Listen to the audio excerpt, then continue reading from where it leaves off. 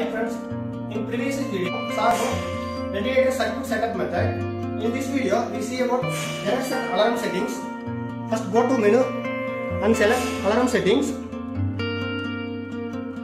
Go to the alarm settings. Here circuit disconnection alarm and low inspiratory pressure and high inspiratory pressure, apnea alarm and low inspiratory tidal volume and high inspiratory tidal volume and low minute volume and high minute volume, low respiration rate and high respiration rate alarm is there.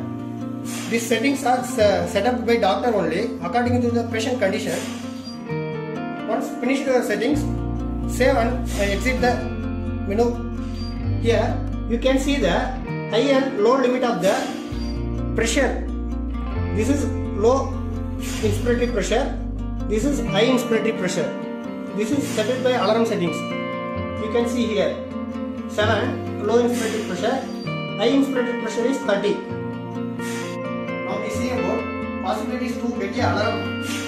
This is expiratory pressure line. After connect the patient unexpectedly disconnects this line. Now you are getting low inspiratory line pressure alarm. Then it's connected, automatically it will override. Here. Then inspiratory proximal line is there. Now I am disconnecting this line. Now ventilator is not working. It's showing low inspiratory pressure, low expiratory pressure. You will get the circuit disconnection alarm after the 60 seconds. Because we set the 60 seconds in the alarm settings, circuit disconnection alarm.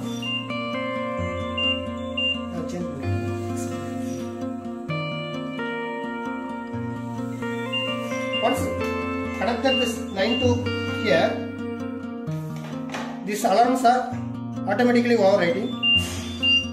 Here, set circuit is come automatically.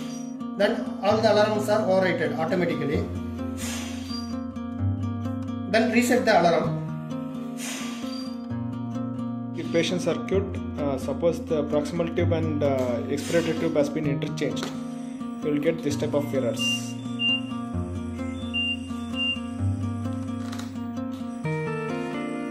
So now the tube has been interchanged, you will get low inspiratory pressure and